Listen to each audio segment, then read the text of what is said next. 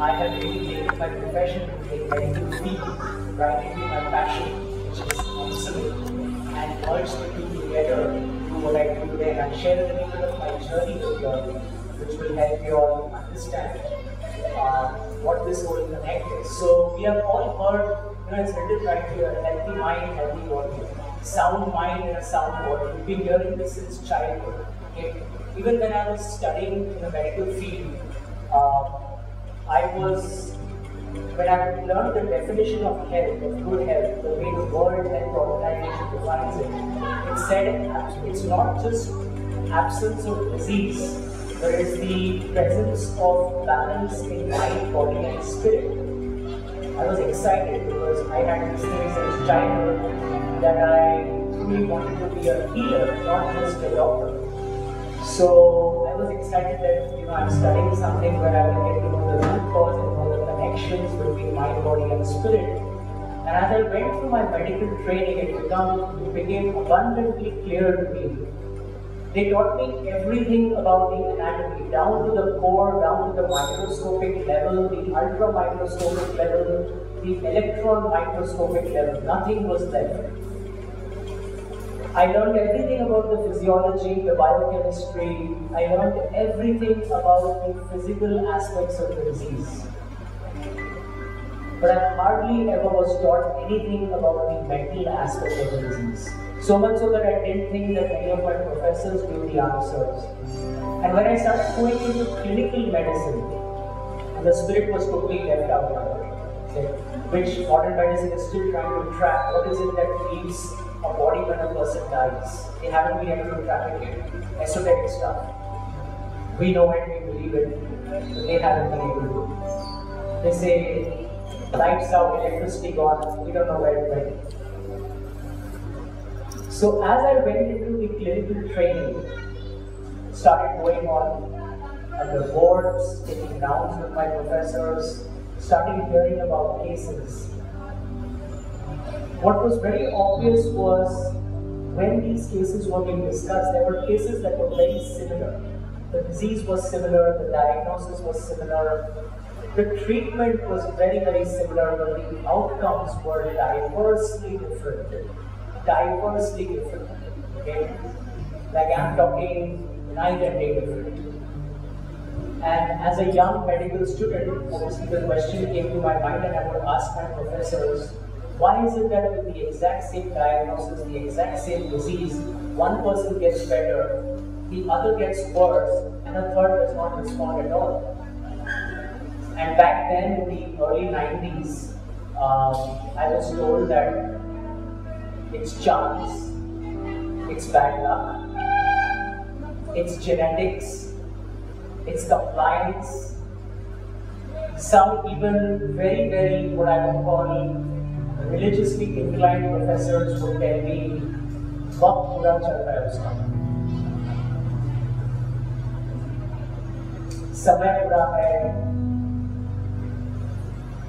वो जीना नहीं चाहता, दिल नहीं है उसका." would hear all kinds of diverse answers why a person is not responding. Never satisfied me.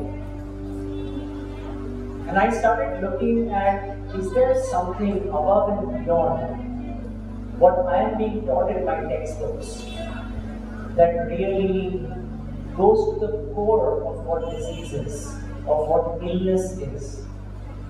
Because remember, illness is not just the presence of disease. Illness is the absence of wellness. It's a very complicated topic. But when you come to realize it, that in every single disease that we deal with, modern science, modern medicine tries to tell us that the problem is at a receptor, at a cell, in an organ, in a tissue, and it comes up with the best possible drug for it.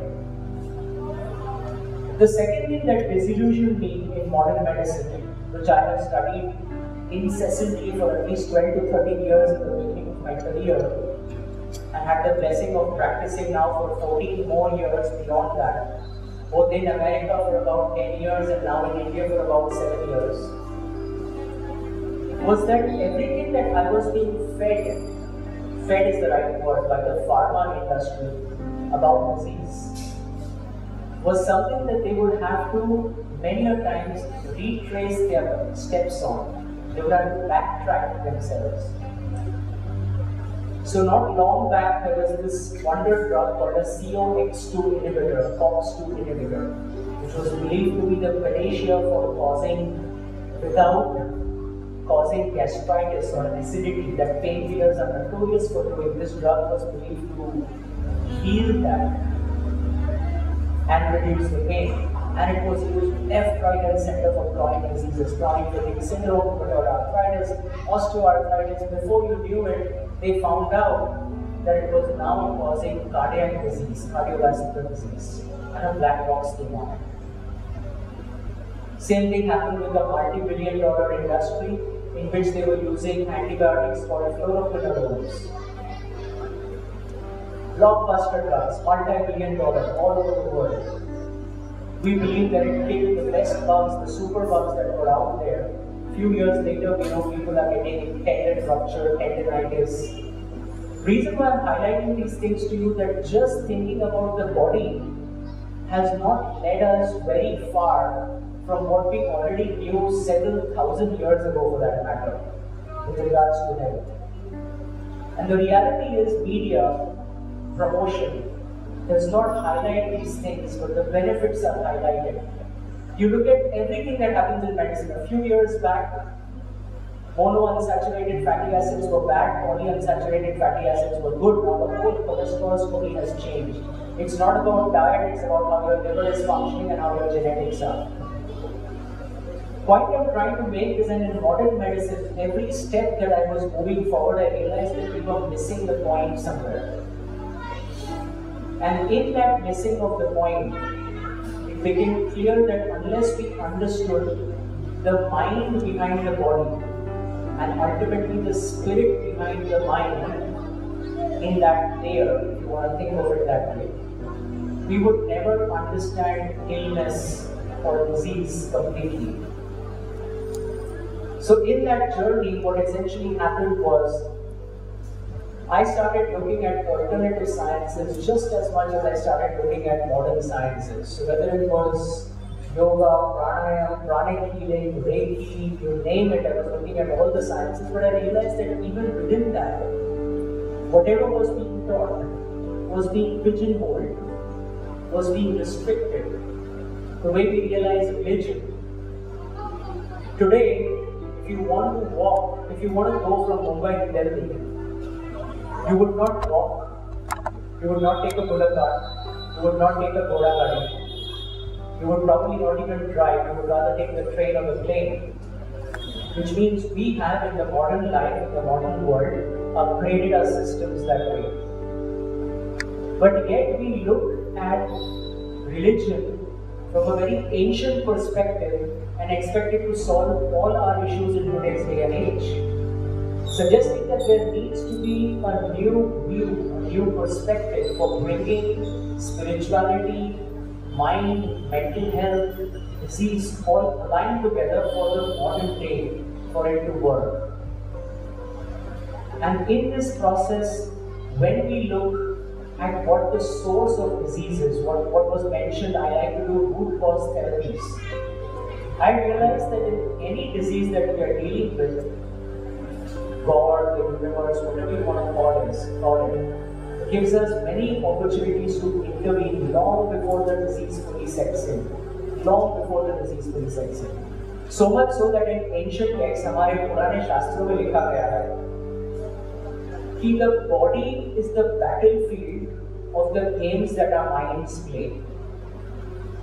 The body is the battlefield of the games that our minds play. And so in this sense, if you look at hypertension today, they track it down to suppressed anger. You take depression today, they track it down to suppressed anger and a lot of other emotions. You take arthritis, you take thyroid disease, you take every disease where someone has looked at the mind-body-spirit connection and you recognize that there is a mental component to the disease long before the physical component went haywire.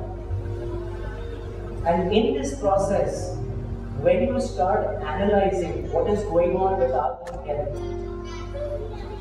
we recognize that we have not taken what would be ideally called preventive steps. So when it comes to the physical body, I'll start with that. We all know now that there is something called pre-hypertension before hypertension sets in. We know that, we have defined parameters for that, we know how to check it. We now have genetic testing, which I do for my patients who come to me for preventive care, who know what I do. Families where the father has hypertension, heart disease, uncle has hypertension, heart disease, the grandfather died of a heart attack. The younger generation, when they are waking up, they realize, I should not wait till I have developed hypertension. I should not wait till I figure out that 70% of my right coronary artery is blocked and 90% of my left circumflex artery is blocked. I should do something well before that. And there are genetic predictors that are available for that. There are genetic tests, there are blood tests, there are blood markers, suggesting that prevention is truly the best way. It's better than cure, because cure is a very long journey. Prevention tends to be a shorter journey, a quicker journey, and far more effective. So it's much easier to prevent a disease than it is to reverse a disease.